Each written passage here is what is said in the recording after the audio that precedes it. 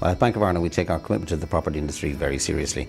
We're active right across the property market in office and retail investment, in multifamily and purpose-built student accommodation, and have a particularly strong offering in construction and development. We have a good understanding of the market, what their needs are and how to satisfy those needs. We have mortgage-approved customers seeking to purchase new homes in all areas of the country. We aim to connect these mortgage-approved customers with developments financed by Bank of Ireland. You can't have a healthy economy without having a healthy property sector.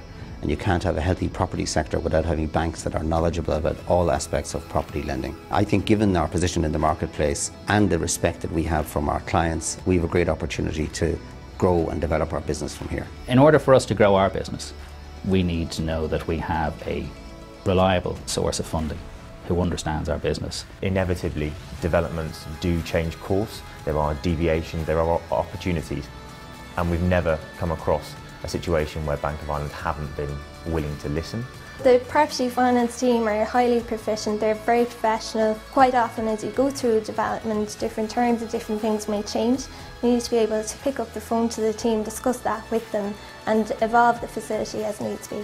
Bank of Ireland, being the great strong brand that they are, was front and centre of mind for us. It has definitely been a great partnership that we've built over the last 20 odd months. You know, they have a good, dependable, solid reputation, and they were open for business at a time when no one else was. Their commitment to the sector has been very strong. Guys in the market who are looking to borrow money know who to go to. That consistency of ability to lend has been very powerful. When you drive around town and you see the cranes up and you say, well, that's one that we did, that's another that we did. Of course, my son would actually say to me, he says, you're not actually building it yourself, Dad. You know, so I take a lot of pride in it.